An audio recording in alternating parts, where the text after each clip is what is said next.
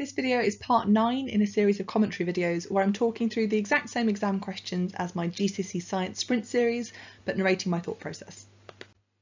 As you hopefully know, 20% of the marks in GCSE Combined Science are for math skills. And although these are put in the context of science that you've learnt about as part of the GCSE Combined Science curriculum, sometimes the questions really are just testing your maths. And this is one of those questions. So in order to be able to answer this, we don't actually need to know what an alloy is.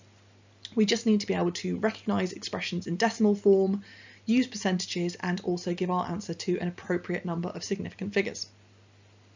So we're trying to work out what the mass of aluminium in this alloy is, and we've got the masses of the other four components, and we know that overall it's 10.4% aluminium.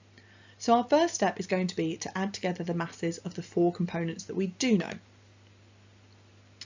And then we need to know what overall percentage that is. So of course, if we're thinking about the whole of anything, that's 100%.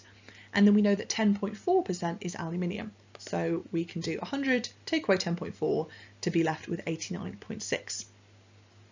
So I know that 89.6% of this alloy weighs 2,240.1 grams.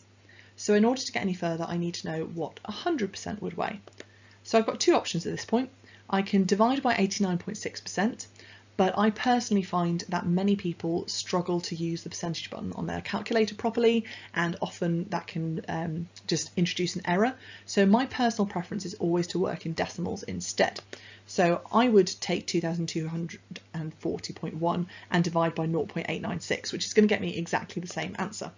So both methods give an answer of 2,500.112, and I'm going to write that whole answer down for now. I'm not going to round until right at the very end, because that's always a crucial thing, that if you round early you could introduce error and not get the right final answer. So now I know what 100% of the alloy weighs. I want to know how much just my aluminium weighs. So that's the 10.4%. So at this point you could stick with the decimals, and you could multiply by 0.104, so that's working out 10.4%, or if you prefer, you could divide by 100, which would give me 1%, and then multiply that by 10.4. And either one of those methods would give me 260.011648. So again, I've written down my whole calculator display, haven't rounded it yet. And then finally, I need to think about how precise should my answer in fact be.